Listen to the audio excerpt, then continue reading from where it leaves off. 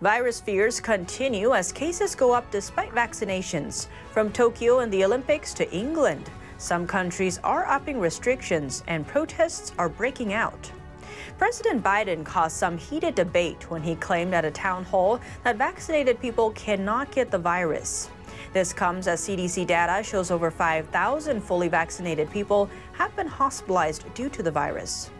And House Democrats voted down a bill that would require the U.S. Director of National Intelligence to declassify information and data related to the origins of the pandemic. Tune into Deep Dive as we explore these topics and more. Hello and welcome. This is Deep Dive and I'm Tiffany Meier. The Summer Olympics are on. After being pushed back a year amid the pandemic, the 2021 Summer Olympics opened in Tokyo today with no spectators, as Japan is under a state of emergency due to a surge in virus cases. And they kicked off with a bang. 1,800 drones took to the skies. This comes as fears of virus spread continue. Even before the Games started, over 70 virus cases linked to officials and athletes at the Games. Some stars seeing their dreams dashed before the Games even began. A small but growing number of athletes are testing positive even inside the Olympic Village. Some are raising fears the Olympics could become a super spreader event. And while many cheer on the hopefuls going for gold, let's take a moment to look at pandemic restrictions around the world. Saudi Arabia announced possibly the strictest virus-related restrictions in the world. Unvaccinated people are banned from nearly all public places. Saudi Arabia's Ministry of Municipal and Rural Affairs announced this week that starting August 1st, unvaccinated people cannot enter malls, shopping areas, markets, and retail stores. Individuals will also have to show proof of vaccination to be allowed into restaurants, weddings, parties, cafes, barbershops, salons, and other establishments. And workers and visitors who work in a number of municipal establishments are required to be vaccinated. And Saudi citizens wanting to travel outside the country will have to take 2 doses of the vaccine before leaving. France is also upping the pressure. Restaurants, cafes, movie theaters, shopping centers, and more in France may have to start checking for vaccine passports by next month. If the business owners and managers don't comply, they could get fined up to $53,000 and sentenced up to 1 year in prison. The passport proves you've been fully vaccinated, are immune, or have tested negative in the last 48 hours. As for customers who don't have a vaccine passport, they can be fined over $12,000 and face up to half a year in prison. Thousands of French residents protested the government's demand for vaccine passports over the weekend. By mid-September, if healthcare workers are not vaccinated, they can get fired from work. And Italy is following in the footsteps of France in an effort to slow the spread of the virus. Starting in August, residents will need a green pass, showing proof of vaccination or a negative virus test to gain access to gyms, movie theaters, and more. A similar rollout in France generated significant controversy. Both countries have been seeing protests to the news. And despite vaccinations, virus cases continue to appear around the world. In England, mandatory mask wearing is gone. If we don't do it now, we've got to ask ourselves, when will we ever do it? So this is the right moment. The Prime Minister lifting almost all of the COVID-19 restrictions amid a rise in cases driven by the spread of the Delta variant.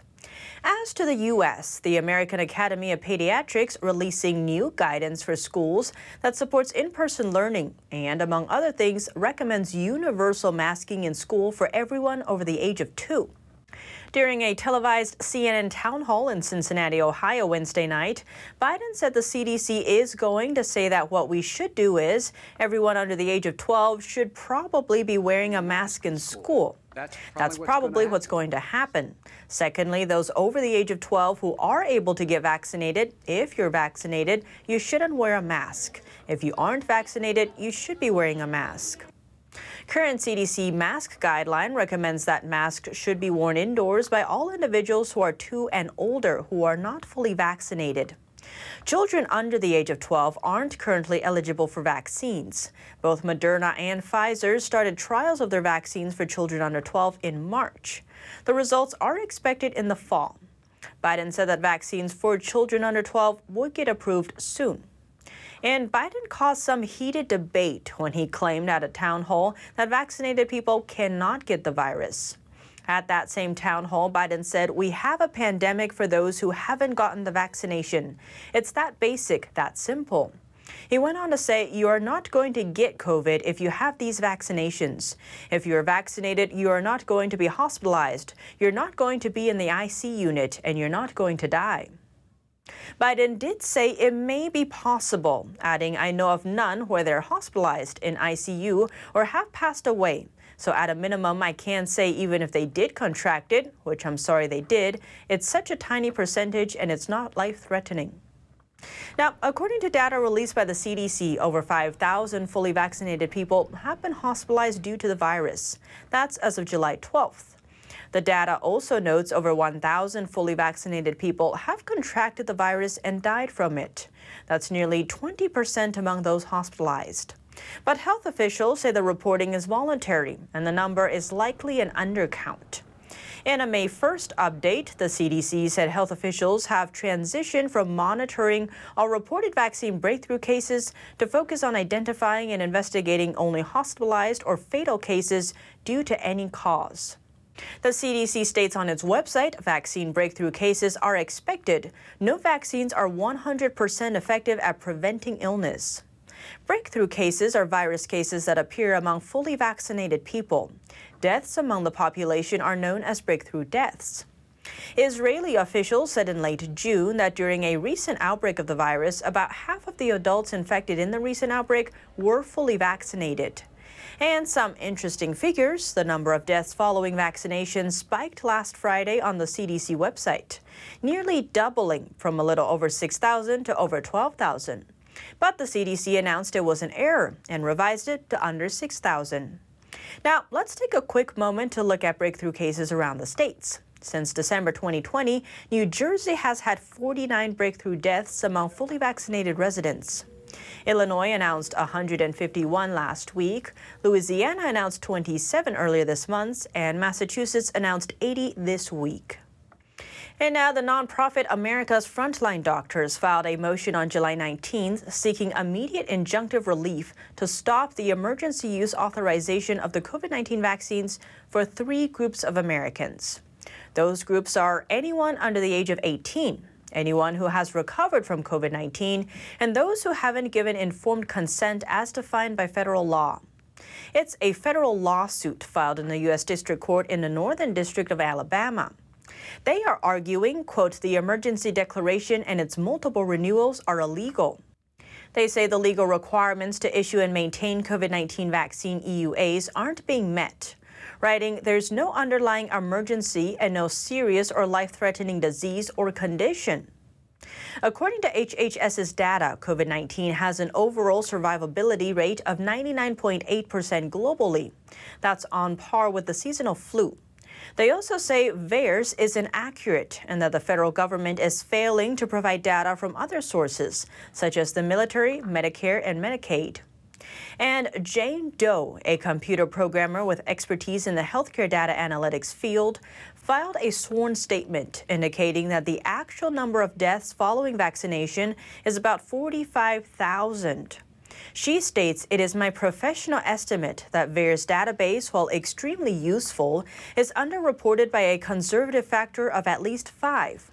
She goes on to say, "I queried data from CMS medical claims with regard to vaccines and patient deaths and have assessed that the deaths occurring within 3 days of vaccination are higher than those reported in VAERS by a factor of at least 5. This would indicate the true number of vaccine-related deaths was at least 45,000. Jane Doe noted that the swine flu vaccine was taken off the market because of 53 deaths reported following vaccination. And as to where the virus came from, House Democrats voted down a bill on Tuesday that would require the U.S. Director of National Intelligence to declassify information and data related to the origins of the pandemic, specifically targeting the role of the Wuhan lab. The House vote came in at 216 against and 207 in favor. In May, the COVID-19 Origin Act was passed unanimously in the Senate. According to the text of the bill, identifying the origins of the virus is crucial in preventing a similar pandemic in the future from occurring. The bill also noted that the Director General of the WHO even acknowledged in March that more investigation into the theory the virus leaked from the lab in Wuhan, China is warranted. And on Thursday, China rejected a plan from the WHO to carry out a second phase of investigations into the origins of the CCP virus or coronavirus. White House Press Secretary Jen Psaki called the CCP's position, quote, irresponsible and frankly dangerous. It's not just the United States calling for this. As a part of our renewed engagement and our efforts to build a coalition of support around the world with allies and partners, we're joined by the international community on this. Partners and multilateral organizations who are also calling for and pressuring China to be engaged in the second phase of this discussion. Psaki reiterated the importance of a transparent and independent analysis after China failed to provide necessary data and access in the WHO's Phase 1 investigations.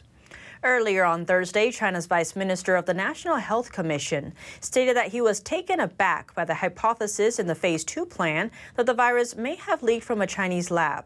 He used the WHO to turn its origin tracing efforts to other countries instead.